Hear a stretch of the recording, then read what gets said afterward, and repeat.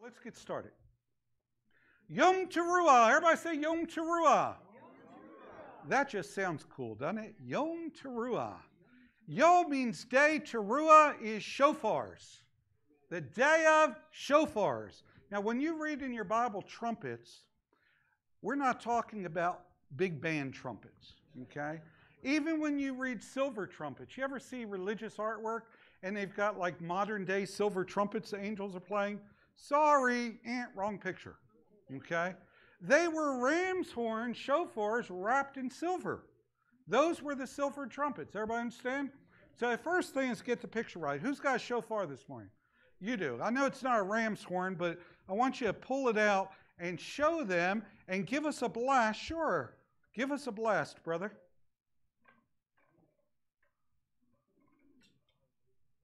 Stand up.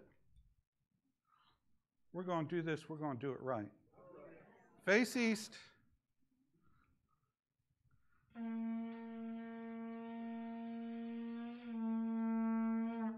Awesome. Thank you. That's a shofar. That's a horn. That's what the Bible calls a trumpet. Everybody understand it?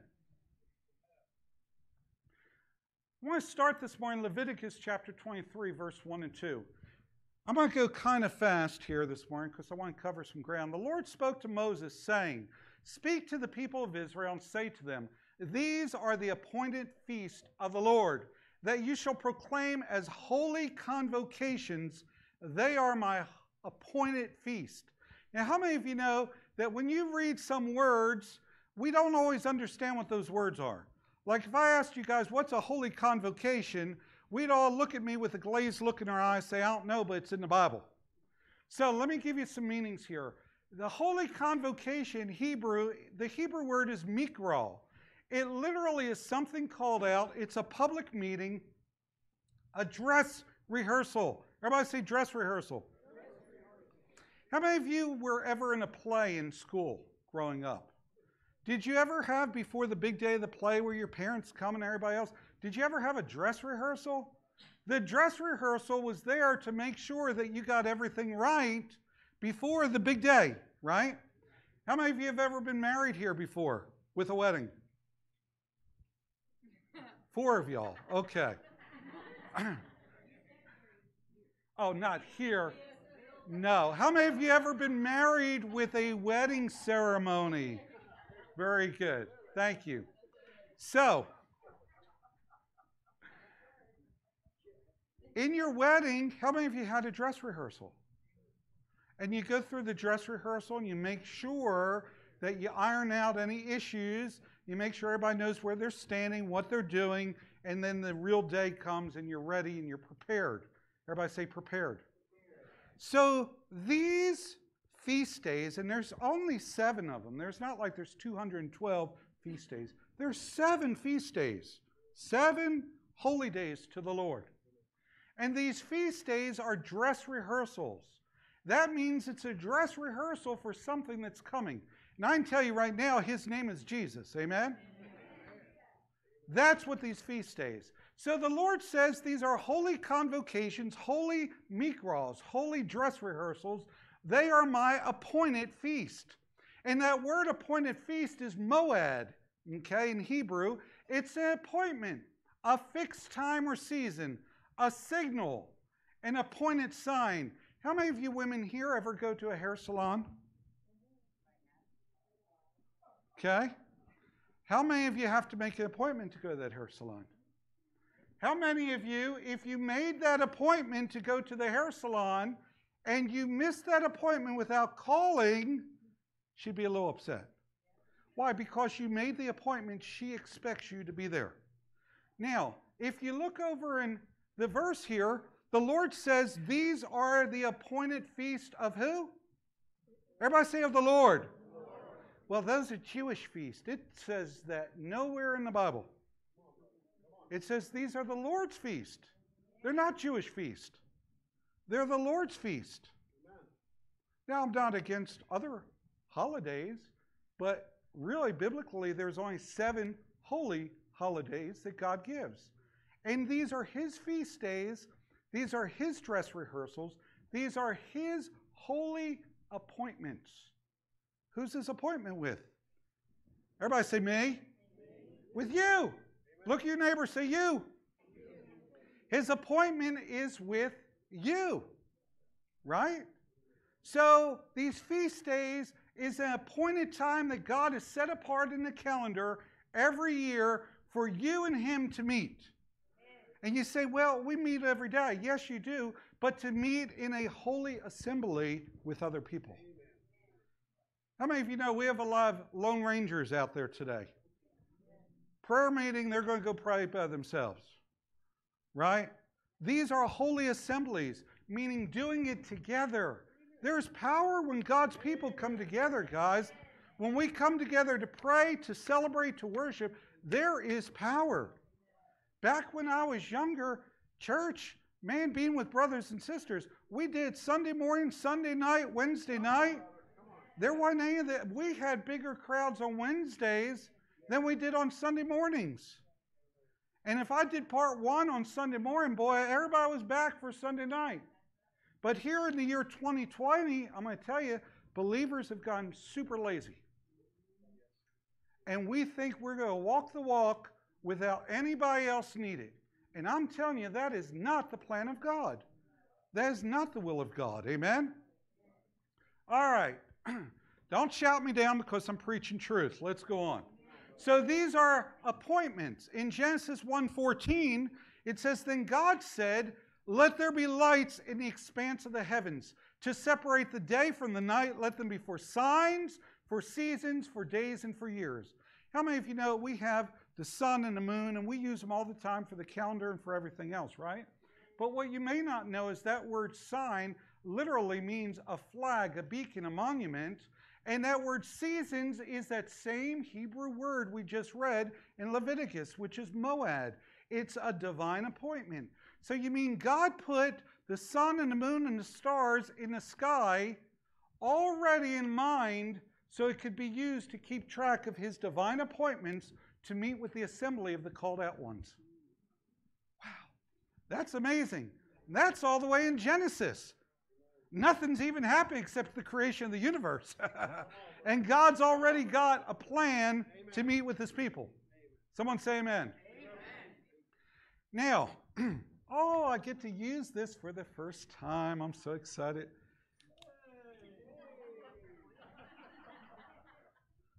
Thank you, Joshie. I love this. All right. So these are the feasts. The fulfillment of the feasts of the Lord's feast. There's 7 of them. Passover. Can everybody say? Passover, unleavened bread, first fruits, Pentecost, trumpets, Day of Atonement, tabernacles. These 3 right here were fulfilled by Jesus and concern Messiah. These 2, one's been fulfilled, one's yet to be fulfilled. These concern the church, the called out ones, the ecclesia of the Lord. And these 2 are the return of Jesus and concern primarily the nation of Israel. The first feast was Passover. Everybody say Passover. How many of you know when Heavenly Father does something, it doesn't do it by coincidence or by accident? At the exact day of Passover, at the exact time at 3 p.m., at the exact moment that the high priest took to cut the neck of that Passover lamb was the exact moment that Jesus on the cross gave up the ghost and says, it is finished. The same day, the same moment, Jesus fulfilled Passover. His blood is our Passover lamb. He is our Passover lamb. His blood is our forever perpetual sacrifice. Amen? The Feast of Unleavened Bread, which actually starts at Passover, is that sinless life that we watch Jesus live, right? For 3 years, for 3 days, the Feast of Unleavened Bread before first fruits, but this actually lasted for a week. First fruits, what they did is the high priest went out on that morning into the barley harvest, and he grabbed a sheaf of barley. It was ripe and ready to be harvested. And he would do a wave offering before the Lord. It was just at sunrise. And it was the same moment, the same day, that our Lord and Savior Jesus Christ rose up from the dead, the first fruits of the resurrection.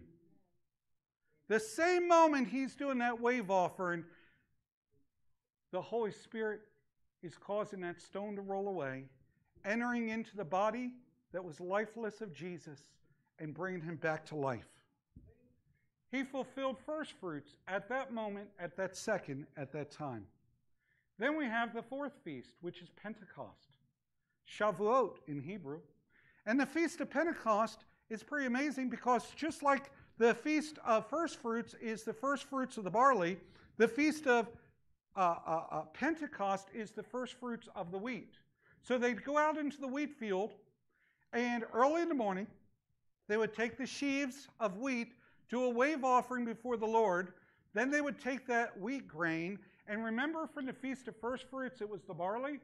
They would take the barley that day on first fruits, and they would mix it with some water and allow it to grow natural leaven. And it would become almost the way you make natural sourdough. Ladies, any of you ever cook natural sourdough and let it grow naturally? Okay? And then they take that barley and the wheat from Pentecost, on day of Pentecost, the wheat from that morning, and they took that barley that was the sourdough starter, and they inserted it into the dough of the wheat, and the two loaves became what? Everybody say one. That same moment, ooh, I like that. Sorry, I'll point this way. That same moment that they were inserting the barley into the wheat, what they did, 120 in the upper room, and precious Holy Spirit descended, and the barley, Jesus' resurrection, entered into the wheat, you and I, and for the first time, mankind was baptized with the Holy Spirit. First time ever. The same moment, the same day. How many of you think all this is just some weird coincidence? Absolutely not. God set He set the stars in their place in the universe. Everything is mathematically perfect. God doesn't make mistakes. Everything is perfectly aligned as he wanted it. The next feast, Feast of Trumpets, Rosh Hashanah. Now, this is where it gets a little weird, but Rosh Hashanah is actually a different holiday than the Feast of Trumpets, but they're celebrated on the same day. Rosh Hashanah is the civil Jewish New Year. For how long? Well, I think it just turned 5,718, I think is the year right now. So for like thousands of years, the Jews have been keeping track of the New Year, okay, on that day. The Feast of Trumpets is also on that day. And we're going to look at the scripture because the Lord said this is the day to celebrate it. Tells them what day, the first day of Tishri. The Day of Atonement and Tabernacles will do another day. So, let's keep going. So we said Pentecost was the birth of the church. And what did we say the next feast day was to be fulfilled that hasn't been fulfilled yet? Feast of Trumpets. Everybody say Feast of Trumpets. Feast of Trumpets. Sundown to sundown is a Hebrew day, by the way. Why? You can read it in Genesis. And the evening and the morning was the first day. And the evening and the morning was the second day. And the evening and the morning was the third day. It's always evening to the sundown the following day for a day. One of the unique things, now you know our day is from midnight, right?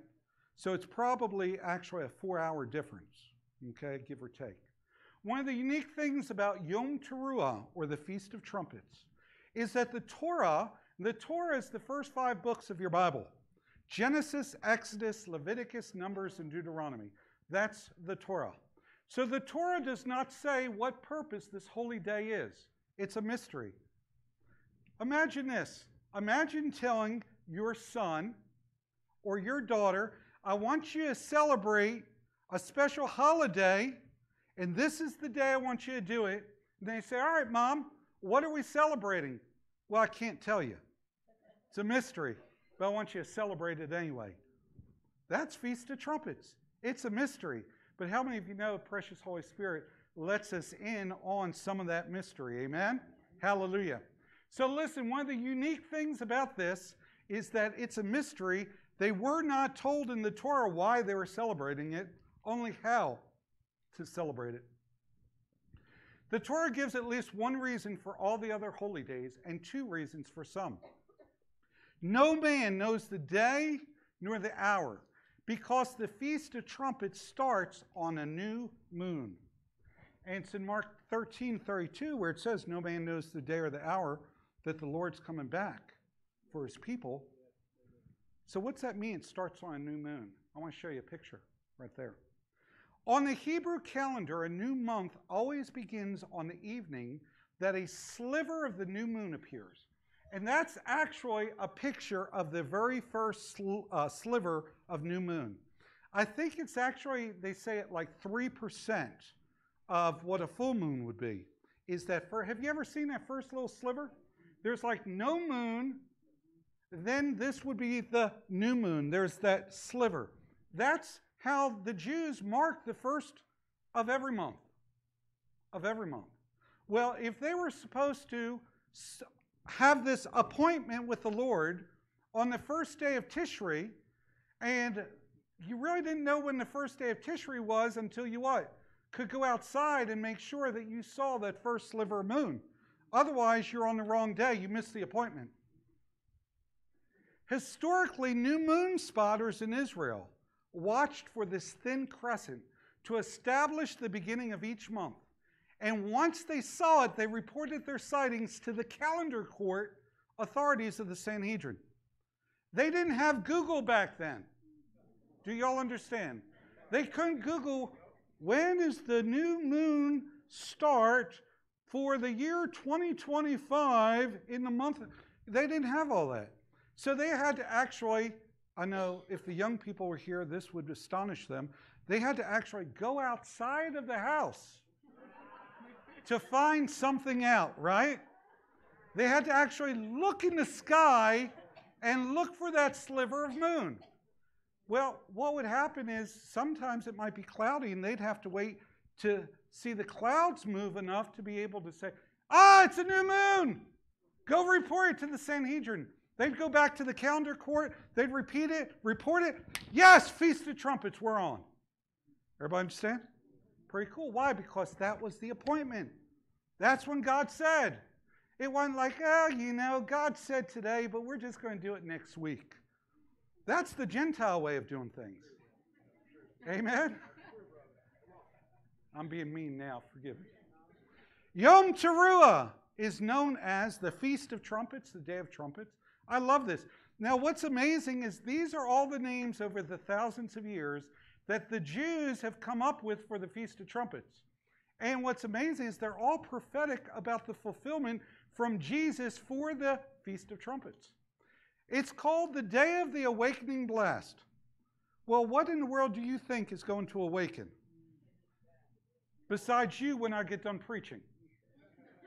What is the awakening blast? How many of you know that the dead in Christ shall what? They're going to rise first.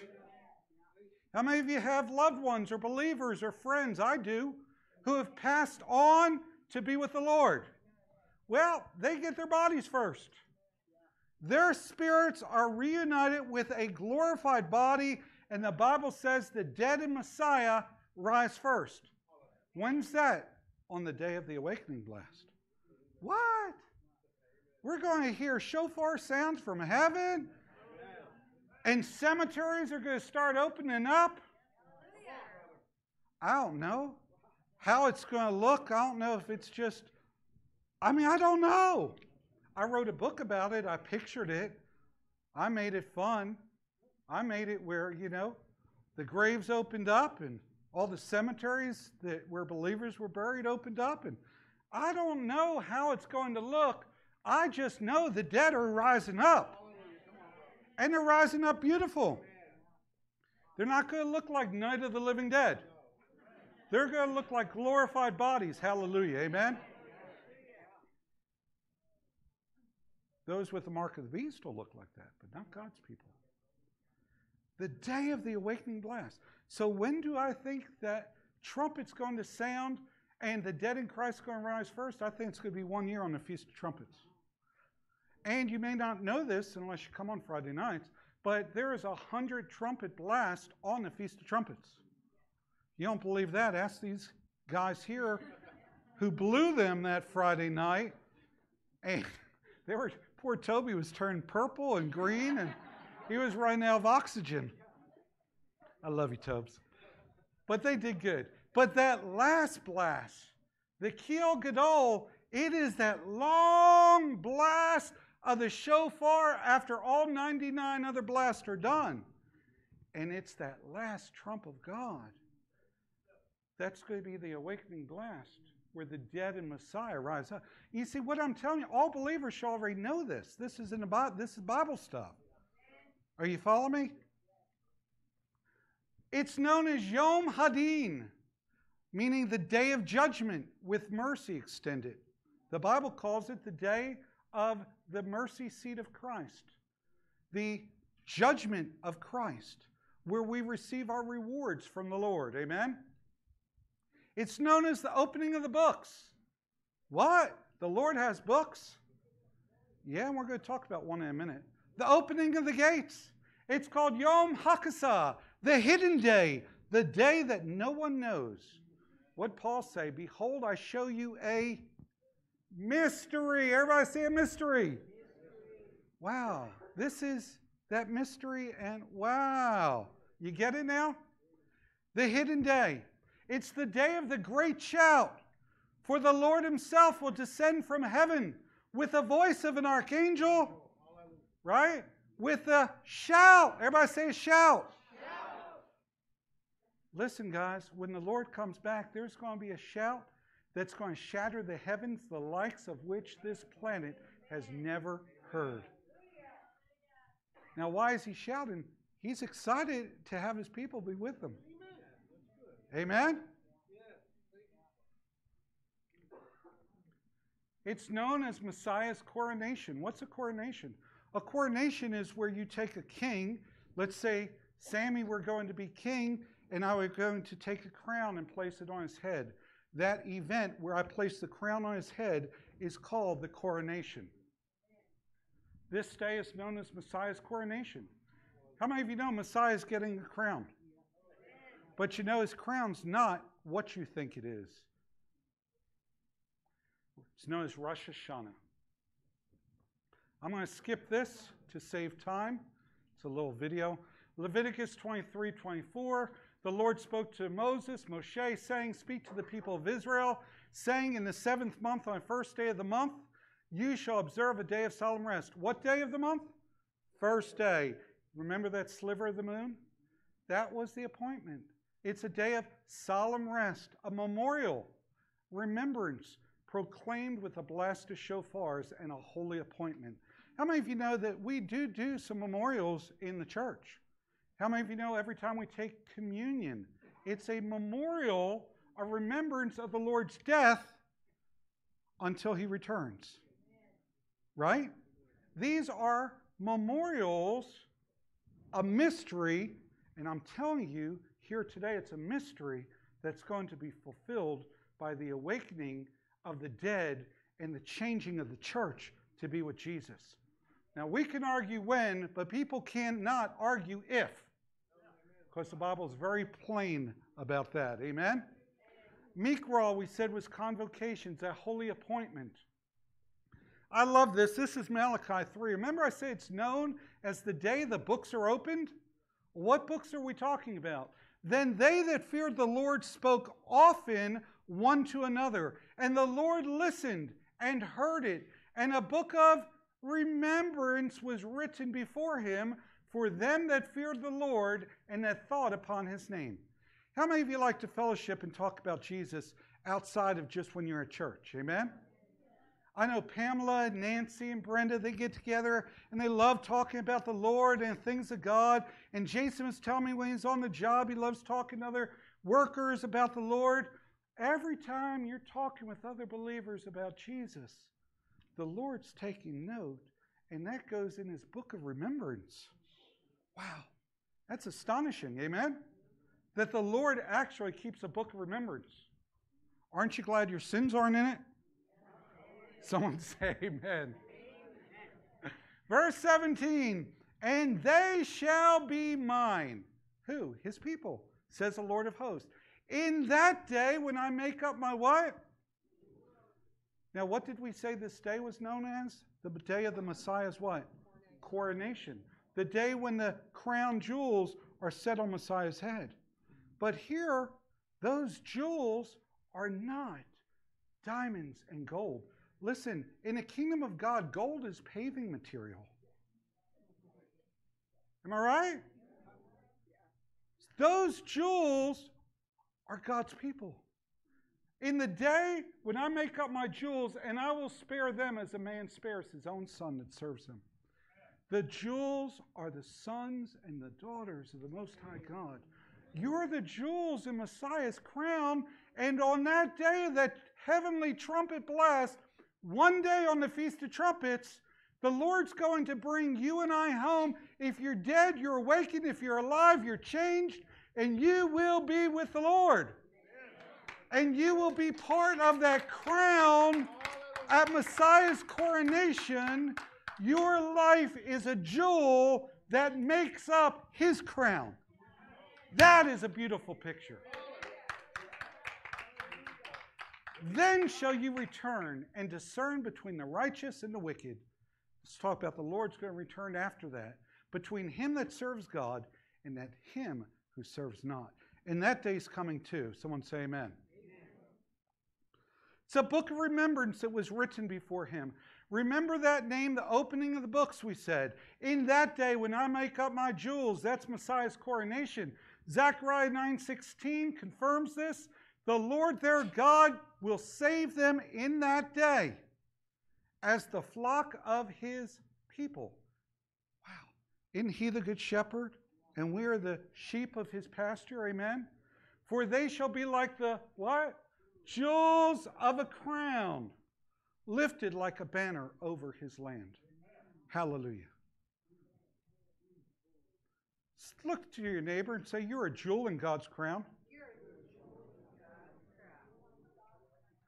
Now, I don't know if you're a polished ruby or if you're just like charcoal that just turned into a really rough diamond. We'll leave that for the Lord to decide. We were all that at one time, amen? So Holy Spirit's still polishing and working on us all, amen? Numbers 29:1. You all getting anything out of this? Can I keep going for a couple more minutes? All right, Numbers 29:1. On the first day of the 7th month, you shall have a holy convocation. You won't do any ordinary work. It's a day, Yom, for you to blow the shofars, Teruah. Now that word Teruah is a beautiful word, guys. It not just means shofars, but it's an acclamation of joy. It's a battle cry, especially clamor of trumpets. It's a blowing, jubilee, loud noise, rejoicing. How many of you ever went to a high school blowout before the homecoming game? What do they call it now? Blackout? Isn't that what they call it? Blackout? Did I say that right? Huh?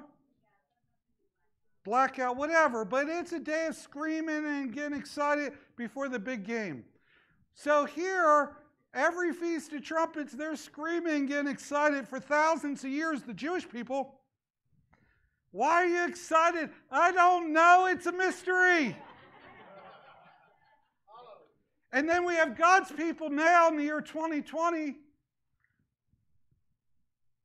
We should be excited. Why? Because we know that one day Jesus is going to fulfill the Feast of Trumpets. And he's going to fulfill it by awakening the dead and bringing his church home. Man, that's something to get excited about. Amen? 1 Thessalonians 4:16-18.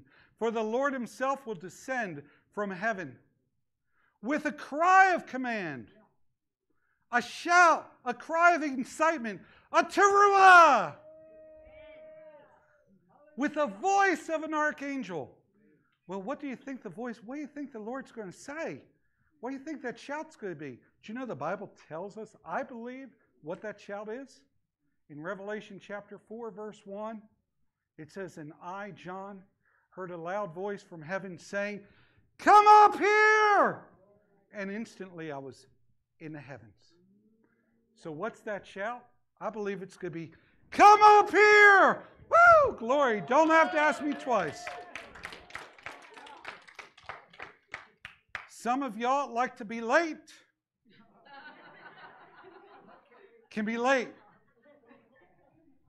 You want, Lord, 5 more minutes, please. Oh, the sound of this trumpet. It says, with the voice of an archangel, with the sound of the shofar of God, and the dead in Messiah will, what? Rise first. That's the awakening blast. Everybody say awakening blast. Awakening blast. How many of you are heart sleepers? How many of you are not morning people? I know Kayla's not. She works for me. Like, Kayla, what's wrong? It's morning.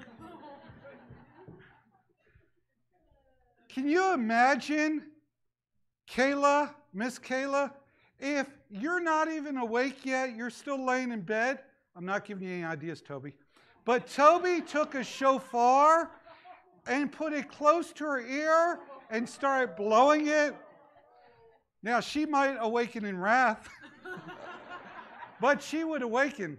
Listen, this blast of the shofar is going to be so incredible. That final 100th shofar sound is going to be so incredible that it wakes the dead.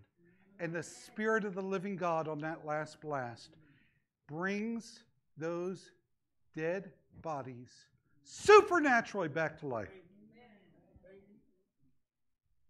Then we who are alive, who are left, I hope that you and I will be caught up together with them in the clouds to meet the Lord in the air, so we will always be with the Lord. Hallelujah! Teruah! I love that. So we will always be with the Lord. Amen? And I think I'm done. And that was just one feast day, Feast of Trumpets. Who said I think that was the best part? That was beautiful. No, that is the, listen, let's all stand to our feet. That was the best part. Is the awakening, I know you mean me ending. The awakening blast was the best part. Amen? Listen, guys, this is why I want you to hear. We never do anything out of religious obligation. We always do what we do because we love God with all of our heart, soul, mind, and strength. Salvation is only through the shed blood of Jesus. Amen? I'm just sharing with you, these appointments are perpetual. They're forever. That means if that's on God's mind, on Heavenly Father's mind, it should be on my mind too. Not because I'm Jewish, but because I'm a believer in Jesus.